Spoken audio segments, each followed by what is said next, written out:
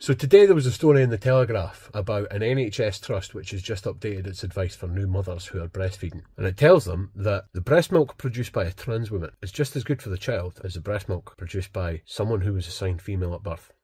My first thoughts were, surely it's a bit early for April Fool's Day, but unfortunately it's real. And this got me thinking back to when my own boys were newborns, and I was looking at the list of foods that my partner had been instructed to avoid. Unpasteurised milk, runny eggs, soft cheeses, mouldy cheeses. That all made sense. I was surprised to see honey on the list. I didn't realise that you can't give honey to a newborn. But once I had it explained to me, it made perfect sense. What doesn't make any sense to me at all is how our health authority can say that the slime that oozes out of a man's nipples after he's been taking synthetic hormones is just as nutritional for a child as a mother's milk. That doesn't make any sense to me at all. It seems to me like the sort of institutional gaslighting we just simply shouldn't have to put up with. Here at the Homeland Party, we are totally opposed to all forms of child abuse.